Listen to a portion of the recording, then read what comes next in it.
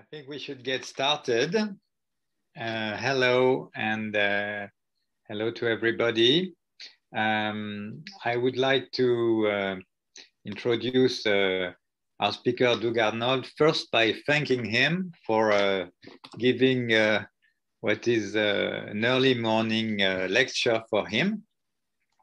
Doug is professor at the University of Minnesota, where he holds the McKnight Presidential Chair in the School of Mathematics, and is a world-known expert in numerical analysis of partial differential equation.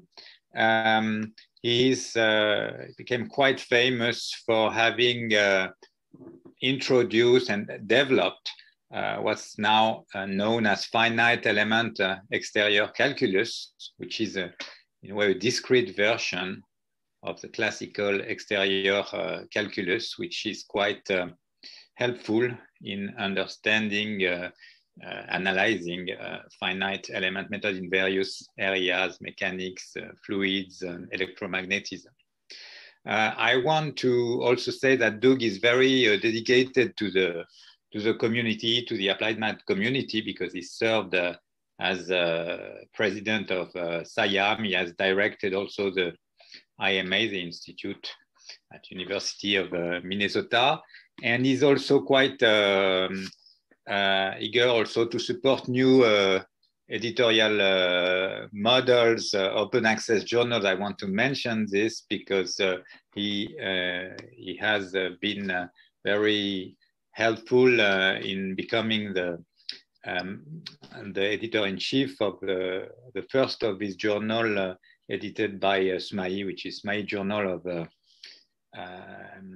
of Mathematics, computational mathematics. Yeah, computational mathematics. Thank you very much, Doug.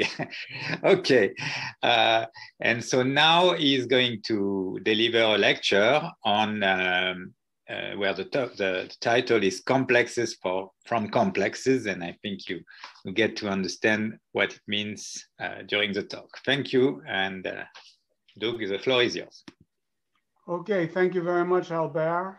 Thanks to everybody for coming here. It's great to see so many old friends, but I must say, I prefer to be in Paris giving the lecture. It's, I guess, 18 years since I lectured at JSU, so it's great to be back in that sense. So as Albert said, a lot of my work and what I'm going to talk about today has to do with the finite element exterior calculus, which is a way to use the structure of exterior calculus to get stable numerical methods. So I'm going to talk about the latest chapter of that endeavor, which is joint work with Kai-Bo Hu, who is my postdoc and is now a postdoc at Oxford. But I'm not going to assume that people are familiar with exterior calculus. So I'm going to start by it's a big theory and there's no way I can sort of go over it all quickly in the beginning, but I'm just going to give a glimpse of the basic theory of finite element exterior calculus. What is it to start the lecture? And then I'll get more into the structures involved, Hilbert complexes, and the canonical example, the de Rham complex. But the topic for this lecture is new complexes other than the de Rham complex and how they're brought into the picture and how you establish the properties you need of those complexes. And that's what the last two parts of the talk will be about. So what is finite element exterior calculus? I consider it the prime example of a structure preserving discretization method for partial differential equations, somewhat analogous to geometric integrators and symplectic integrators for ODEs, which capture a very important structure in ODEs. So FEEC applies to lots of problems in PDEs that relate to exterior calculus and to a more general structure called a Hilbert complex. So I'll define a Hilbert complex shortly, but basically it's a marriage between two things: the structure of a chain complex, which is an algebraic object, and functional analysis of Hilbert spaces that we're used to using in finite elements get married together in a Hilbert complex. And I hope that you'll be convinced, if not already, that it's a very rich structure. Although it's fairly simple to define, it has a lot of implications. In particular, as a complex, it has cohomology. And because of the Hilbert space structure, it has a Hodge theory. And that draws a connection between PDEs and their well-posedness and the Hilbert complex structure. And in fact, these things like Hodge theory, they were designed to develop and explore and prove the well-posedness of PDE boundary value problems. And so it's not surprising that if you go down to the discrete level, then if you have the similar objects at the discrete level, you get well-posedness at the discrete level, which is another name for numerical stability. So finite element exterior calculus designs discretizations that capture the structures of a Hilbert complex at the discrete level and uses that to achieve stable and convergent numerical methods.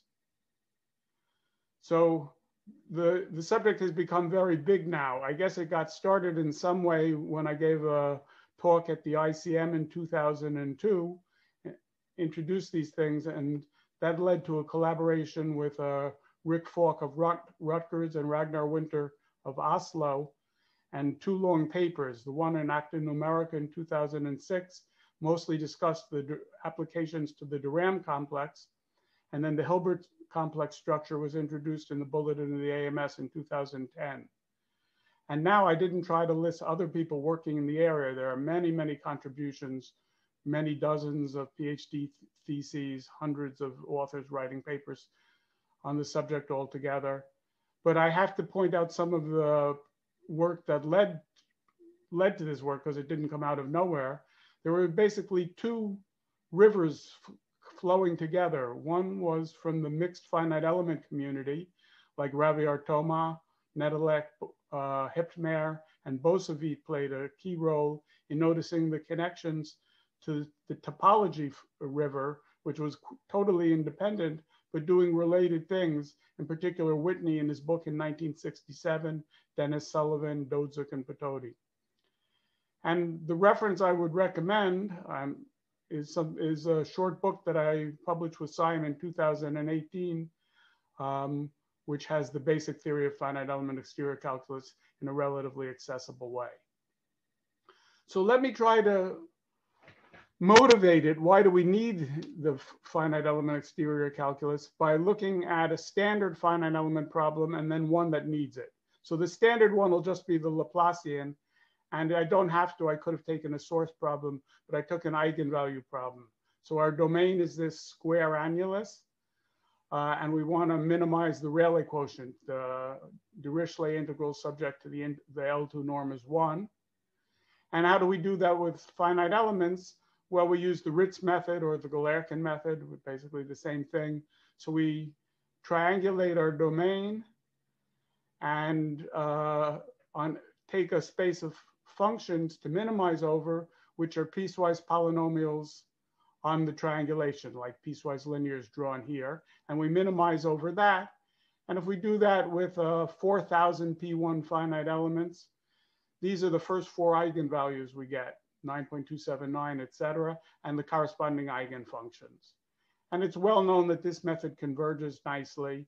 If you want to convince yourself, you could go to more elements or higher degree elements, or here's both 16,000 P4 elements, and the numbers settle down to these numbers, which are the correct eigenvalues to within 5 places.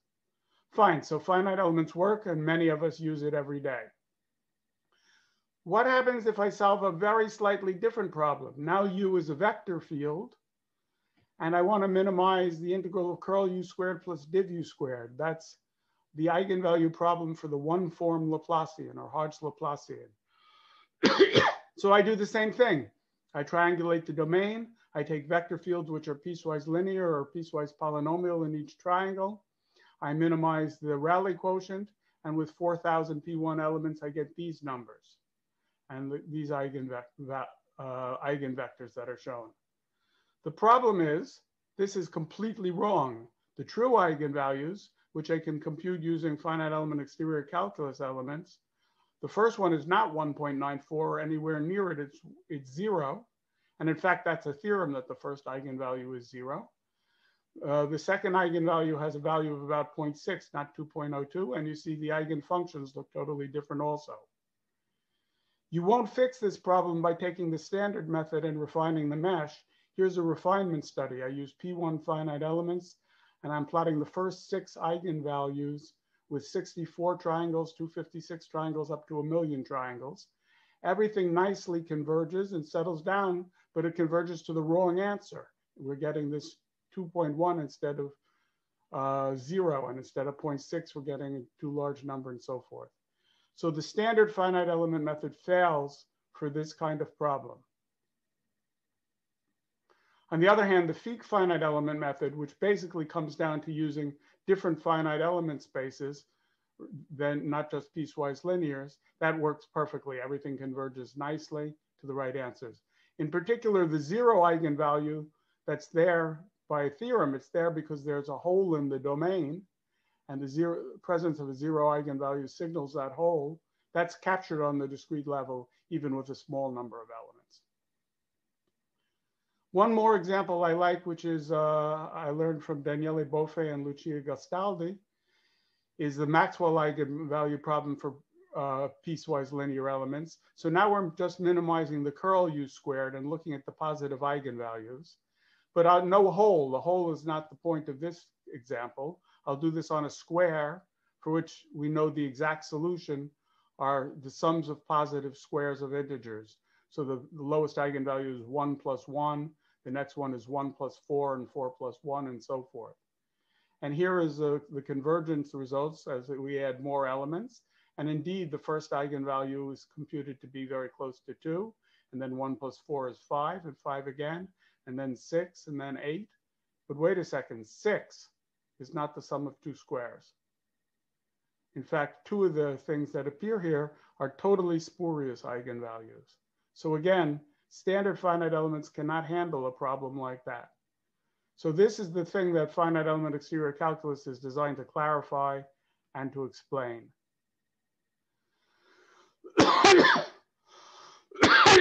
So what is the story?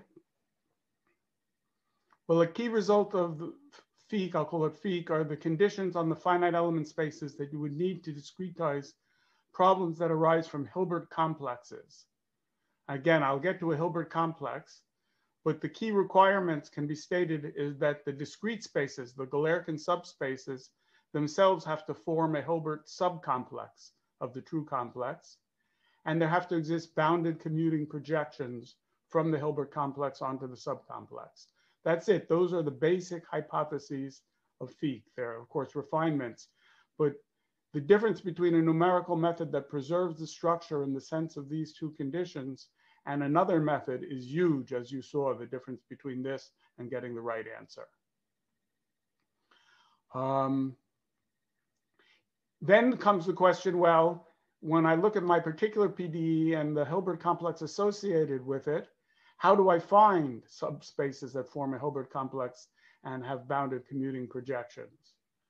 Well, if the complex is the de Rham complex, this has been studied in great depth now, and it ties into the classical theory of mixed finite elements. And now it's basically complete and systematic, and it's been summarized in a table that Anders Log and I made called the periodic table, we call the periodic table of finite elements.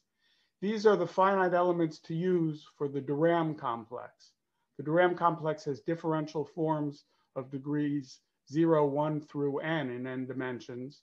And these are the one-dimensional elements, the two-dimensional elements, the three-dimensional elements.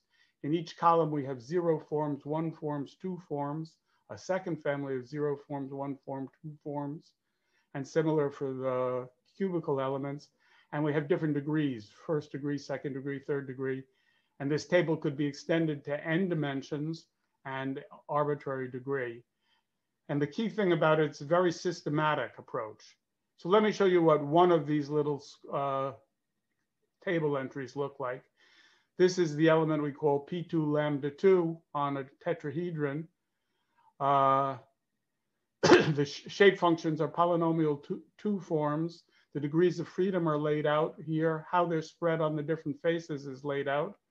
And besides the Fick name, this is nothing other than the traditional Nedelec face element of the second kind of degree 2. So to generate these systematically and get their properties, that's what Fick is about. And all these different branches of mathematics actually plays a role in it. So it brings in a lot of structure again. In particular, I emphasize we use Hodge theory and chain complexes, of course. We also make use of the Koszul complex that's crucial to designing elements, chain homotopies, and today's talk will have a big reliance on something called the Bernstein-Gelfand resolution. And I'll quickly show, this is pieces of the table and how they relate to mixed finite elements. This is one family of elements for 0 forms, 1 forms, 2 forms, in 3D, 3 forms of different degrees. The first row is nothing other than the familiar Lagrange elements. 0 forms are just H1 functions. The last row, the last column in each row are discretized as L2, and these are the usual DG elements, but the Raviart-Thoma elements show up here for the 1 forms in 2D, and the Nedelec face and edge elements show up there. So we've basically systemized and organized known elements in this case.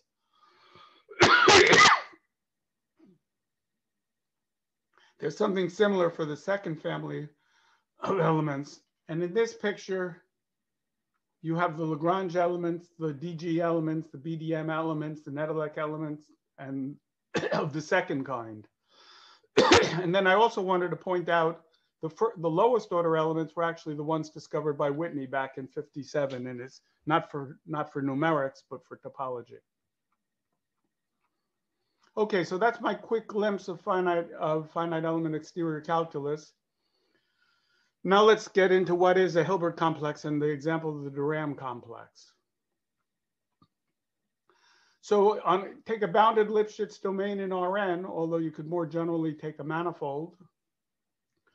And a complex is just a sequence of vector spaces with linear operators from one to the next.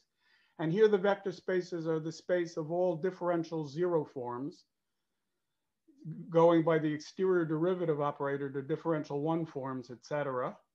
And a differential K form is nothing other than a smooth function that takes values in alternating rank K tensors.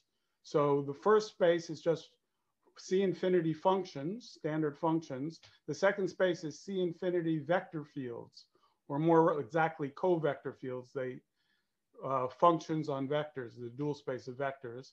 And the next one would be C infinity functions into skew symmetric matrix fields, into skew symmetric bilinear forms, and so forth. So it's a simple object. That's the de Rham complex. And the key structure that makes it a complex is if you do the exterior derivative twice in a row, you get 0. I didn't say what the exterior derivative is. The first one that takes a function to a vector field is just the gradient. The second one is just the curl. So you get curl gradient to 0 and so forth. And they can be defined systematically. So what the main thing that you get out of a complex, and the reason for the existence of complexes, is from this D squared is 0, you get the null space of the second D contains as a subspace the range of the first D, and you can consider the quotient space the difference, and that's the cohomology group. And the dimension of that group is the most fundamental topological invariant of the domain. It's the number of holes, k-dimensional holes in the domain. So for example, for k equals 1 on this pretzel, this HK would be of dimension 3 because there are 3 holes in the pretzel. So that's what a topologist uses the de Rham complex for at the basic level. And then just use it, we have a choice whether, at least in 3D, whether we use exterior calculus language, differential forms, or just C infinity functions, C infinity vector fields, grads, curls, and divs. And I'll move back between those. I write C infinity tensor V for vector valued smooth functions. Okay, in Fick, this is not the form of the de Rham complex we actually work with. We work with a variant of it, which I'll get to in a moment.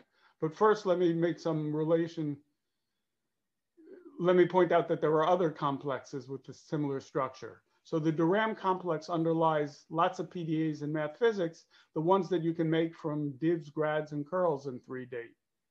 So the Laplacian, which is div grad, the heat equation, which is the time dependent version of the Laplacian, and the wave equation, the nonlinear variance of that. The next one that involves grad, curl, and div gives you Maxwell equations in the same way that the first spaces give you the wave equation, magnetohydrodynamics, and so forth. And the last spaces that center around div gives you Darcy flow, div curl problems, and so forth. But of course, there are other PDEs that don't just involve divs and grads and curls. So for example, there's elasticity that involves the symmetric gradient operator. And there's plate theory that involves the biharmonic operator and so forth. Well, the biharmonic comes up as, just like the Laplacian comes up for the integral of the gradient squared, the biharmonic comes up with the integral of the Hessian squared. And there's a complex that instead of the gradient has the Hessian. It starts with C infinity functions, takes the Hessian to get C infinity symmetric matrix fields. Take the curl of one of those. The curl of a symmetric matrix field is a trace-free matrix field. And the divergence of a trace-free matrix field is a vector field. This is a nice complex itself that has a lot of similar structure to Durham. And we're also interested in discretizing this and using it in finite element exterior calculus. It's valuable not only for the plate theory, but also for GR. The Einstein-Bianchi equations of GR exactly are based on, when you linearize them, the curl operator from symmetric to trace-free matrices. Another complex is the elasticity complex, which is one of the things that got me into this subject. That starts with vector fields and takes the symmetric gradient, which I call the deformation, to symmetric matrix fields. And then the incompatibility operator, or Saint-Venant operator, which is the curl transpose curl operator from a symmetric matrix field to another. And then the matrix diversion on symmetric matrix fields to vector fields. This lines up very well with elasticity, with the displacement in the first space, the strain in the second space, the stress in the third space, and the load in the fourth space. And there are a bunch of other complexes. And so basically the story is, for the Durham complex, we understand most everything, and we have a periodic table of finite elements, but we have much less complete understanding of these other complexes, and they're done much less systematically. And this work is a step to trying to resolve that.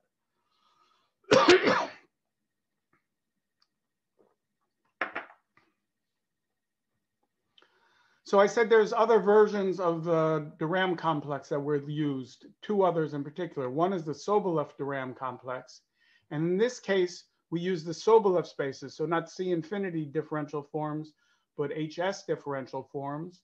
And we capture the notion that D grad or curl or div is the first order differential operator by lowering the Sobolev index as we move across to the right. And one question is, what's the cohomology of this complex?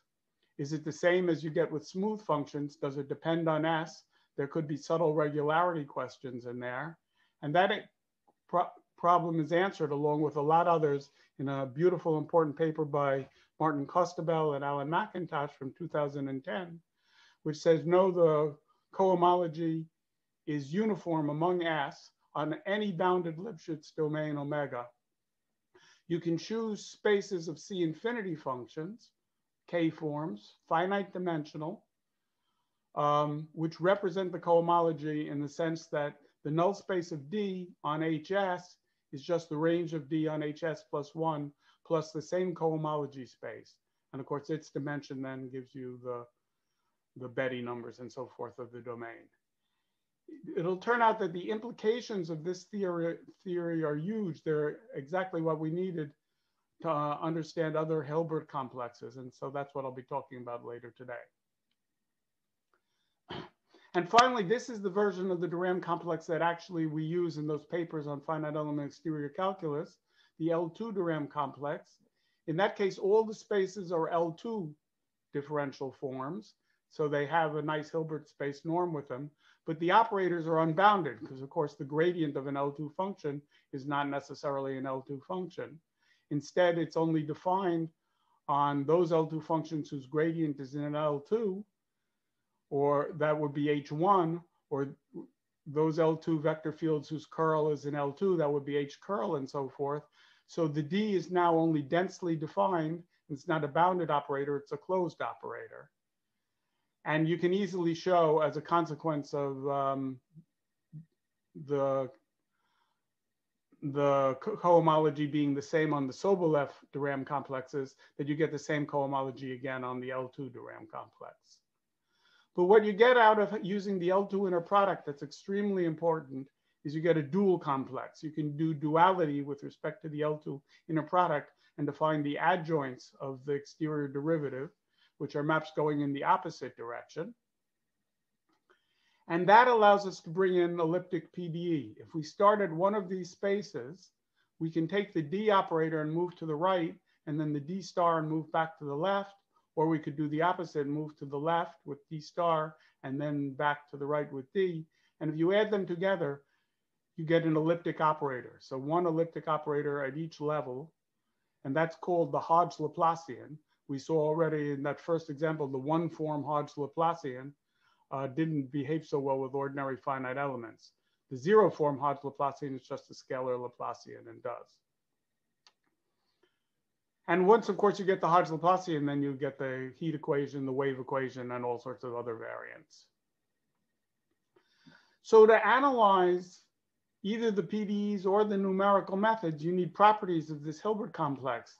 And the crucial one turns out to be that it's closed. Closed means that all the D operators have closed range. By the closed range theorem, it means also the D star operators have closed range.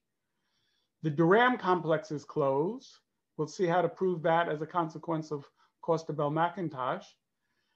And once you know that the complex is closed, it has many, many crucial consequences. For example, now the range of D is a subspace of the null space of the next D. That means it has an orthogonal complement, which we'll call H, the harmonic forms. And then we also have duality. The orthogonal complement of the null space of D in L2 is the range of D star by duality, using the fact that the range of D star is closed. You put these two things together and you get the L2 space is the range of D plus the harmonic forms plus the range of D star. That's an orthogonal decomposition. That's the Hodge decomposition, which, as we all know, is a very powerful tool. It comes directly from having a closed Hilbert complex, nothing else. You also get the Poincare inequality that U is bounded by DU in L2, as long as U is orthogonal to the null space of D. And out of these two things, the Hodge decomposition and the Poincare inequality, you can prove that the Hodge Laplacian is a well-posed boundary value problem, but well-posed exactly up to the harmonic forms. You have to put, for each harmonic form, you have to put a condition on F. So you have, if harmonic forms is three-dimensional, there are three side conditions on F, and U is determined up to addition of a harmonic form. And now you can see sort of what's behind finite element exterior calculus. This structure, closed Hilbert complex, that's what leads to well-posedness of elliptic PDEs. If you want to discretize the elliptic PDEs, you need something to make them well-posed, that is stable. And what you want to do is you want to capture these same structures at the discrete level to get stability. So how do you get closed range out of the Costa-Bell-McIntosh theorem? Well, finite dimensional cohomology implies closed range, which is good because otherwise closed range can be hard to prove. So here's a theorem. I learned it from Hormander volume 3, but I don't think it's so exotic. You have a bounded linear operator between Banach spaces or Hilbert spaces, and its range is finite codimensional. Then the range is closed. So using that, if you have three spaces in a row and two operators, and you look at the homology, cohomology at Y, that's if the cohomology is finite dimensional, that means S is finite codimensional in the null space of T. That means the range of S is closed in the null space of T, so it's closed in Y. So the basic conclusion is whenever we can prove finite dimensional cohomology, we'll get closed range automatically. Okay, more consequences of the Costabel-McIntosh theorem. Well, I just said the cohomology dimensions are finite. They don't depend on the smoothness. That's what the theorem says. That means all the Sobolev-Durham complexes are closed. The L2 Durham complex is closed. I already showed you once we know the L2 complex is closed, we used that and duality, get harmonic forms, Hodge decomposition, Poincare inequality, well-posedness of the Hodge-Laplacian. We can also get that the potentials are regular. That's part of the Costabel-McIntosh theorem. We can get a so-called regular decomposition, which I won't go into, which is a smooth Hodge decomposition. We can prove a compactness property. And I just want to emphasize that all these things are needed for the analysis of finite element methods. And for the Durham complexes, they've been proven in the literature, but sort of on an ad hoc case-by-case basis. And I want to emphasize that they all come from the finite dimensionality of the cohomology. Okay, so that was sort of reviewing some of the basic ideas of Fick and what the structure that we're trying to preserve is. Now I want to talk about new complexes, which is the main contribution of this work with Caillebotte. So what other complexes are there? I showed you a couple of them, the Hessian complex and the elasticity complex. Why those? Is that all the complexes there are? Is there some way of generating them and so forth? Then when you get one of those complexes, like the elasticity complex is a complex I've known for a long time, and I've known it's crucial to finite elements for elasticity, but I didn't quite know how it was related to other complexes like Durham. In particular, I didn't know how to easily prove things like it was closed and these other properties. So in this paper, we're inspired by something called the BGG resolution. This is something I learned from a geometer, Mike Eastwood, and also Andreas Kapp in Vienna has been very helpful in explaining BGG to me and Caillebotte. And so we're not going to use it, but we were inspired by that work to give a systematic derivation of numerous complexes in n dimensions, including elasticity and Hessian, for example. So the basic idea is you start with two complexes that satisfy certain assumptions. For example, they might be Durham complexes. And then you construct a new complex, and as a consequence of the general theory, it inherits the properties of the original complexes. In particular, the cohomology of the output complex is always less in dimension than the sum of the cohomologies of the original complexes. So that means if the original complexes had finite dimensional cohomology, we get that for free and all it implies. And with some more assumptions, we actually get equality rather than less than or equal to. I won't go into that right now.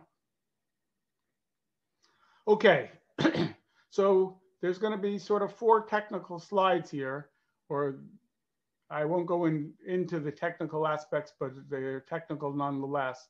So here's a good time to take a breath, and we'll get our morning exercise. It's morning for me. So the input to this process is you start with 2 complexes and you want to generate a new complex, a third one. The complexes are bounded Hilbert complexes like the Sobolev-Durham complexes. In fact, they will in many cases be Sobolev-Durham complexes. But here I've just written an abstract, some Hilbert space Z0 by some bounded linear operator D0 to Z1 and so forth. So I have one of those, and then I have another one with tildes over it, Z0 tilde, D0 tilde. These spaces have a structure. They're basically have the structure of these Sobolev-Durham complex spaces. They're an infinite dimensional Hilbert space V, Zk is Vk, tensored with a finite dimensional Hilbert space. So Ek might be scalars or vectors or 3 by 3 matrices or something like that. VK might be a Sobolev space, HS, and we take their tensor product. What's more, the V's are not independent of each other. The VK and V tilde K are the same, except there's an indexing offset. V tilde K is VK plus 1. So the V part of the Hilbert space here is the same as the V part of the Hilbert space here, and similarly going up diagonally. Okay, so it seems a little crazy, not super well motivated, but we saw some examples of things like this. So now I need one more input. I need, for the E space on the bottom row to the E space diagonally up on the top row, I need a linear operator. So I'm requiring a linear operator SK from E tilde K to EK plus 1. That lets me define a map from the whole Hilbert space diagonally up to the next one by just tensoring with the identity, because V tilde 0 is the same as V1. So I get these linking maps that go from the bottom complex diagonally up to the top complex. And I have requirements on these linking maps. Two things. The S operator, let me show the second one first. The S operators have to be injective on the left side of the diagram and surjective on the right side of the diagram. So I pick one level J, capital J, and for K less than or equal to J, the S's are injective, and for K greater than or equal to J, they're surjective. Of course, that means for J itself, they're bijective. And the other thing is these little parallelograms you see in the diagram have to commute, or actually anti-commute. D of S has to be minus S of D tilde. Okay, so those are the assumptions, a little bit heavy. Now, what do we do with those assumptions? I'm now going to take this diagram and extract a new sequence out of it in two steps. First, I'm going to take the first J plus 1 spaces, 0, 1 through J, on the top sequence, and they were VI tensor EI, and I'm going to reduce EI to a subspace F, or EK to a subspace FK, where FK is the range of the incoming S orthogonal complement. So I go back to the previous slide. I take this space, I look at the range of the S coming in, which really means the range of the little s coming into E1, and I take its orthogonal complement, and I call that F1, and so reduce the space V tensor E to V tensor F.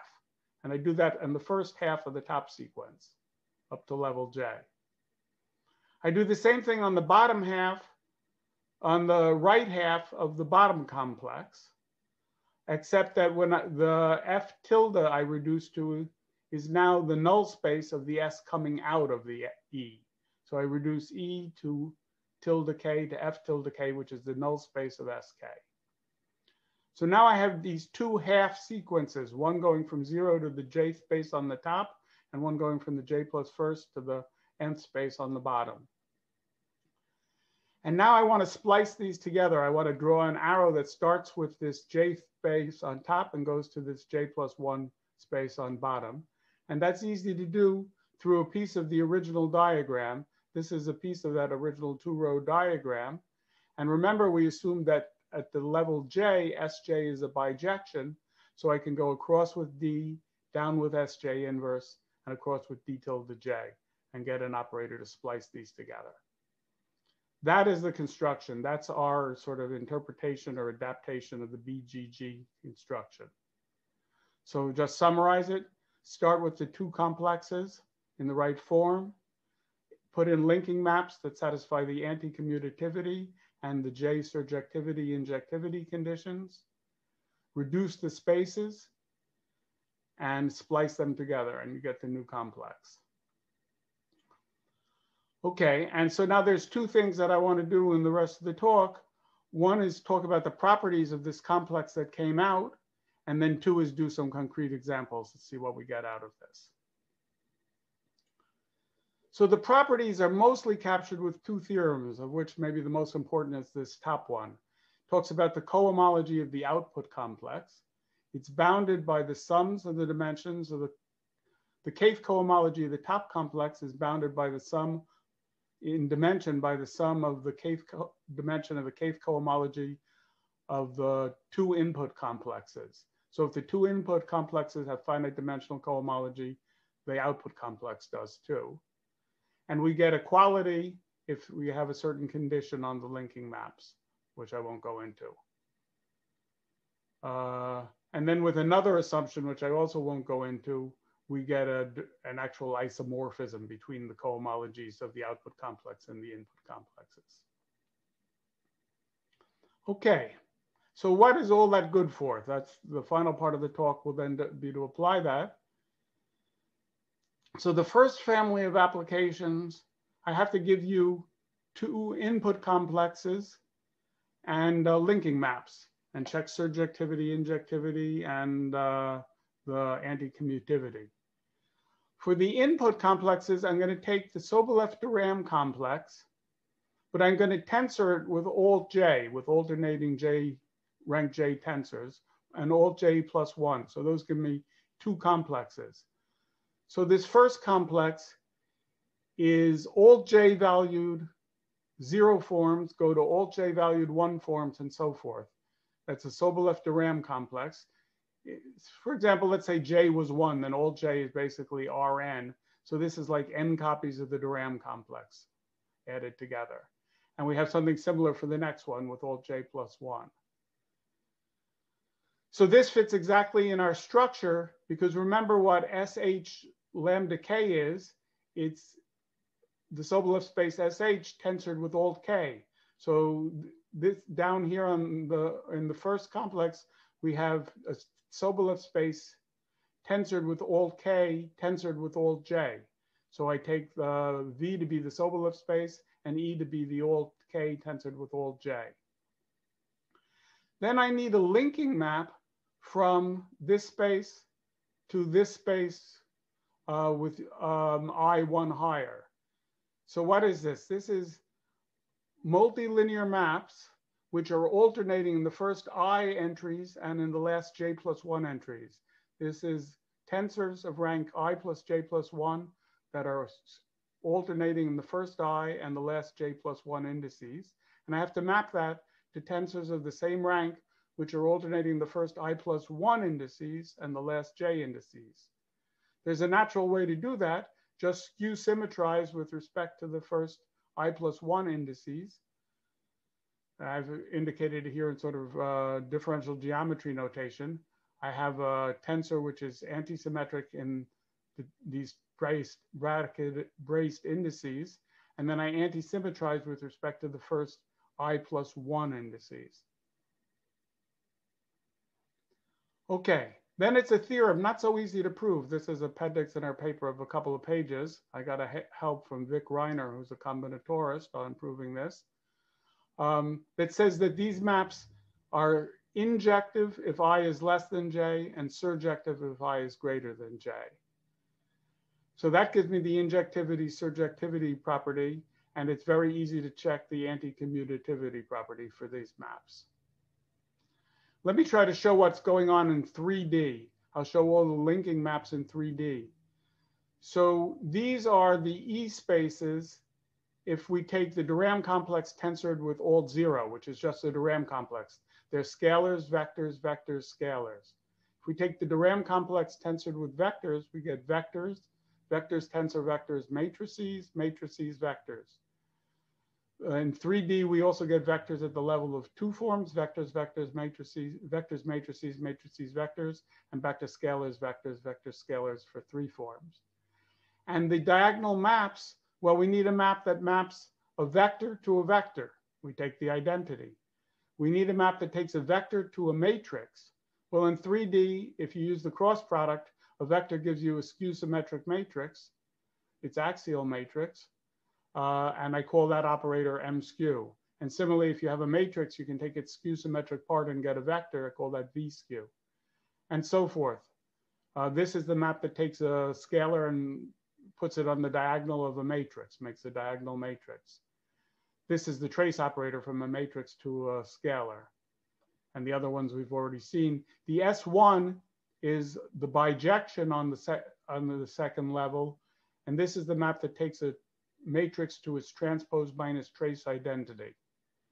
And so we see that the red linking maps are bijections. The ones to their left are injections, and the ones to their right are surjections. So that gives us three choices of the first two rows, the second two rows, the third two rows, and we can apply our construction. So here I've drawn the picture also with the Sobolev spaces. We have the Durham complex, the vector value Durham complex, the vector value Durham complex, and the scalar value Durham complex have the linking maps we just discussed. And suppose I take the first two rows, then I have to reduce the spaces. So this one stays the same. This one becomes, instead of vectors, becomes ones orthogonal to skew symmetric matrices, thinking of a vector as a skew symmetric matrix. That gives me symmetric matrices. And I won't go through the whole derivation, but this new complex we get out is nothing other than the Hessian complex. It starts with Sobolev space HS. It drops down 2 orders to HS minus 2 via the Hessian. Then it goes from symmetric matrices to trace-free matrices via the curl, and from trace-free matrices to vector fields via the divergence. So if you're wondering where the Hessian complex came from, this is one way to think of where it came from, 2 Durham complexes. I can do that also with the next 2 Durham complexes, and out pops the elasticity complex, precisely in the form I wrote it down before. Now we have a first order operators and a second order operator, not this time in the middle. And we can do the third and fourth rows, and we get another complex that we call the div-div complex. The first operator in here is the deviatoric part of the gradient, the trace-free part of the gradient, taking a vector field to a trace-free matrix field. The second part is the symmetric part of the curl operator, ending up in a symmetric matrix field. And then as a second order operator, we have the divergence of the divergence operator ending up in a scalar field. So this is another complex that we can analyze using this BGG kind of construction. I'm not done, actually. It seems like I might be done. First 2 rows, second 2 rows, third 2 rows, but I can actually take the first row and the third row, or the second row and the fourth row. If I take the first row and the third row, I compose 2 of the S operators, and I get this grad curl complex. And each of these complexes is related to certain PDEs which arise in mechanics. The last 2 rows give me something called the curl div complex.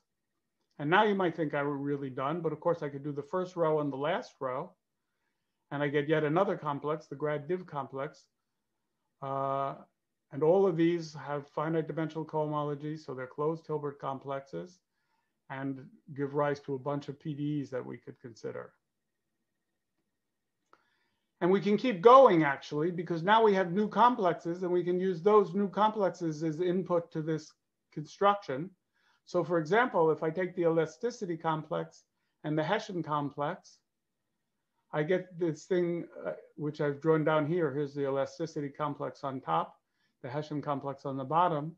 If I put them together, I get a new complex called the conformal elasticity complex. It starts with a vector field. It takes the deviatoric part of the strain tensor, so the trace-free part of the infinitesimal strain, giving you a trace-free symmetric matrix. Then it applies a third order operator, which is called the Cotton-York tensor, which is coming from the curl following the incompatibility tensor. So it's curl of curl T curl. It has 3 curls in it. That gets you another symmetric trace-free tensor whose divergence gives you a vector field. And this Cotton-York tensor, this arises in relativity. This has appeared before, but I want to focus for a second on dev-def, the deviatoric strain tensor. This is a closed Hilbert complex, and so it has a Poincare inequality at every level. And in particular, we can show that a vector field is bounded by the L2 norm of the vector field is bounded by the L2 norm of its deviatoric strain, as long as it's orthogonal to the null space of the deviatoric strain. That's a 12-dimensional space, I think, that can be identified. So you get a Korn's inequality, or here's another form of the Korn's inequality that you get.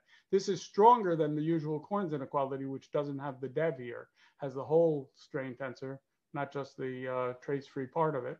So that comes, and this is not only a strengthened Korn's inequality, but a proof of Korn's inequality, and the strengthened form comes directly out of this theory. You don't need any tricky analysis. The only analysis went into the properties of the de Rham complex, which we already know. Okay, and finally, I'll end up talking, I've talked about the PDEs and the structure of these structure-preserving discretizations. I haven't talked much about discretization, and that work is not complete yet. So coming up with the finite, with the periodic table of finite elements for the Hessian complex and for the elasticity complex is sort of work in progress. But let me give you an example of a case that's completely done, which is the 2D elasticity complex. One example of how you would get finite elements from known finite elements, get finite elements for this new complex. So this is the complex that we're interested in dealing with. It's the two-dimensional version of the elasticity complex. The final operator is the divergence operator from symmetric matrices to vector fields, from stresses to loads. And the first operator is the analog of the Saint-Venant operator in 2D, which is called the Airy operator. The curl takes a scalar function and gives you a divergence-free stress tensor. So now the idea is to get a stable numerical method for this. Of course, for mixed finite elements, we're mostly worried about getting subspaces of the last two spaces for the stresses and the displacements. But what we need is, the theory tells us what we need is to get subspaces for all three spaces, which have bounded commuting projections. And we do that by looking to where this complex came from, and trying to reduce the properties of this complex to simpler complexes that we understand. The simpler complexes are the de Rham complexes in 2D, which here, instead of writing as grad and curl, I wrote as curl and div. That's the scalar curl in 2D. And this is the standard de Rham complex in 2D on the top. And on the bottom, the vector valued de Rham complex. And the linking maps going up are the identity is the bijection. And to the right of it is the skew symmetric part of a matrix, which in 2D is a scalar. Okay, and then we do our BGG construction with reduction and splicing to get out this complex here. So now let's look at this on the discrete level. So we have a lot of spaces we have to discretize, all these H2, H1 vector fields, L2, H1 vector fields again, L2 matrix fields, H-1 vector fields. So for H2, we do the simplest thing. That's an ancient question in finite elements. What elements can I use for H2? And the simplest answer is to use the Argyris quintics. I've written down the element diagram here for the Argyris quintics that'll be used in HD. For H1, we use some elements that had been, well, this whole sequence on the top had already been developed, starting with Argyris, by Falk and Neeland when they were coming up with finite elements for something called the Stokes complex, which is a smooth de Rham complex that you need to discretize Stokes and Navier-Stokes. So they had after P5 here, they took the curl, they want a P4 space, but this space has extra smoothness at the vertices. So they took a P4 with extra smoothness at the vertices. It's C1 at the vertices, C0 on the edges. Those are the Hermite quartics. And then in the last space, they took a L2 space with extra smoothness, namely continuity at the vertices. So those spaces and the fact that they have nice relations to the continuous complex was already known. Then we need another complex to use as the second, and we need the identity operator to map the first to the second. So that tells us what we should take for the first space. It's the second space at the top. So we're going to use 2 copies of Hermite cubics for the first space on the bottom. And then you can use existing spaces to complete this to a nice complex. And these are elements that come from a variant of the Bretzi-Douglas-Marini elements that was pioneered by Stenberg, who was trying to reduce the dimensions of the space by moving some of the degrees of freedom from the edges down to the vertices. And he gets this space that has extra smoothness at the vertices. And the final space is the usual DG elements. Okay, and that was a long story, but the key thing is that these are two nice subcomplexes of the corresponding de Rham complexes, and they have nice linking maps tying them up with the injectivity, surjectivity, and the anti-commutativity conditions. So that means that we can do our construction and come up with a new complex, and here's the new complex that we come up with. Starts with our gyrus. It has a new space for the stresses and the ordinary DG quadratic space for the displacements. And it turns out as an elasticity element, this mixed elasticity element was already proposed by Junhu and Shangyu Zhang, although they were using finite element exterior calculus, but not this BGG construction. And actually the first stable mixed finite elements for elasticity went back to Winter and I when we were first working on exterior calculus. And that can also be treated in a similar way. It's a little more complicated. So I've run out of time. I'll put a couple of the conclusions up here and you can read them during the question section. Let me see if there's any point I want to really make. Well, so you see the Hilbert complex is a rich structure with lots of implications that we need to discretize to get stable elements. This is a complete program pretty much for de Rham. And now we have this BGG inspired construction to get to other complexes, and we hope we can complete the whole program for the other complexes. Okay, thank you very much. Thank you very much, Doug, for this talk. I have very naive question first. I want to know, in the very first example you gave to motivate the eigenvalue problem that fails to converge. Do you actually, just to get a feeling, in the other problem, does the standard finite element, does it converge to the eigenvalue of something else? So the two examples, they both showed non-convergence for eigenvalue problems, but they're different. They're failing for different reasons, both of which are addressed by Feek. This one is failing, well, the fact that it missed the zero eigenvalue could be, say, a consequence of that it missed the cohomology. Mm-hmm. But more essentially, this is failing because of the reentrant corner. So this bilinear form, it looks fairly coercive, and it is coercive over some norm, but the norm it's coercive over is H curl intersect H div. H curl intersect H div allows strong singularities, much stronger than H1 allows. And there is such a singularity at each of these reentrant corners. And that singularity cannot be captured by an H1 function. In fact, H1 is a closed subspace of H curl plus H div. That's a result of another beautiful paper of Martin Costabel. Mm-hmm. And so if you look carefully here, you see that red dot right around where I am, not the big red dot of my pointer, but the red dot below it. And that's a very strong singularity that's completely missed by here. I see. So basically, I believe that this is converging to the non-singular part of the solution, which of course is not the whole solution, it's the wrong thing. And there's nothing like that involved in this problem because this problem's on a square and everything's nice and smooth. This one is more clearly tied to stability issues. Thank you. Questions? I have a question. Yes, Volker, hello. Hello. So when you put your PDE and you add constraints to the PDE, so that, for example, the dynamics lives on a manifold, can you enrich those complexes with algebraic equations, or?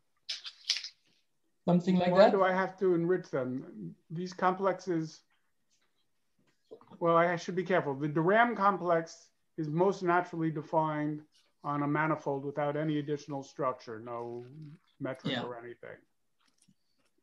Once we get to the L2 Durham complex and we want to do Hodge theory, we need a Riemannian manifold. So we have a no, that's not what I meant. I meant suppose you have contact between two bodies.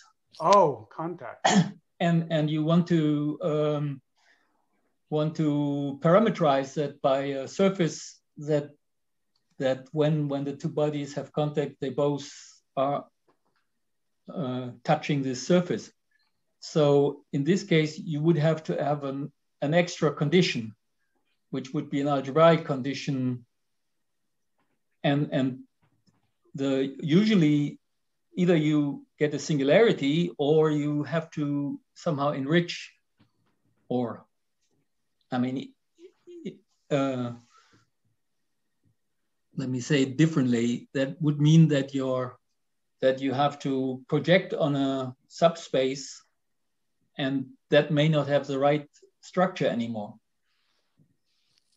So my question is there a way to just put into these spaces extra, say, algebraic conditions? And I guess I don't know the answer. Of course, you can use finite element methods for contact problems in several different ways, like you're discussing. And these are finite elements that you need for certain fundamental problems. If you build on those problems, I'm sure it's not going to make these other problems go away. I think having these mixed formulations with these additional fields probably makes things easier to work with, but it certainly doesn't solve the problem. And I don't think I have anything smart to say about how to solve it. There's probably people in this audience who could say more than me. Well, there surely are. But... Thanks. Okay, there's a question by Reza Baghdad, please. Hi there. Hi, Reza. Hi, how are you? I'm doing okay. So my question, have you looked into, I mean, well, I know that there are some nonlinear structures which are similar to these complexes, say the divergence of cofactor metric gradients are zero, or in differential geometry, you see that similar, quite regarding the curvature forms, you have some nonlinear structures which are quite, I don't say that they have the same nice structure, of course, because there is no linear operator there, but you have these chains of two operators which cancel each other out. So I wonder if you have looked into applying some sort of adaptation of these methods to those nonlinear situations where some numerical approach can be more fruitful when you look at those. That's a question that I certainly have thought about and interests me a lot. I don't have a great answer to it. As an example, you could start with nonlinear elasticity. I was doing linearized elasticity. And of course, I can make the easy answer, which is when you try to do numerics for a nonlinear problem, you often linearize as a key step along the way, and then you can apply this theory. But the question you ask is more interesting. Are there nonlinear analogs of this structure, and do they also lead to improved numerics and so forth? There has been some work on that, and the guy who's written quite a few papers on it is Yavari I think from Georgia Tech. There's a lot of structures and a lot of definitions. I'm not sure how impactful the results have been so far. As you say, you can write down structures where you get, for example, the composition of operators is zero and things like that. Okay. But I haven't seen how it all fits together and gives a beautiful theory, which is not to say that it doesn't. And I would love to see it, but I don't know how to do it. I haven't seen it.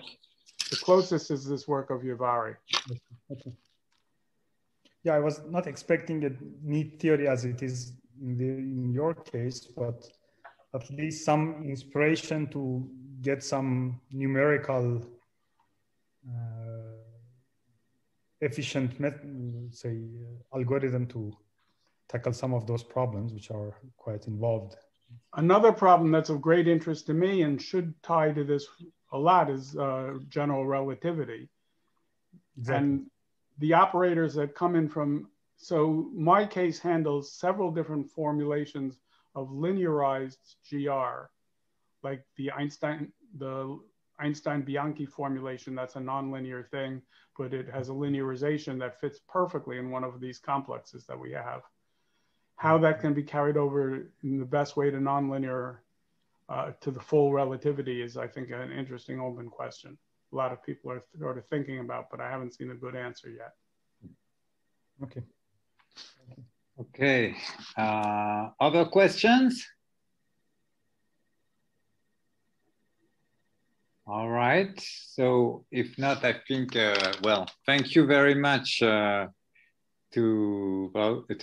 Doug. And so we close this seminar, but you can stay and have a few more informal discussion. I'm stopping the recording, and we can continue more informally. Okay, I'll stay. Very much. Thanks to everyone for coming.